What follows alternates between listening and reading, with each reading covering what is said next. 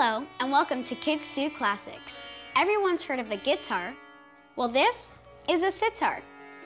Beautiful, but pretty complicated.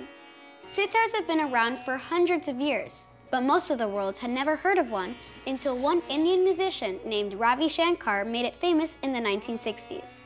When Western musicians heard him play, they were amazed. Even the Beatles started using sitars in some of their songs.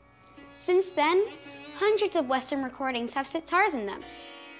It all started with one man and 21 strings.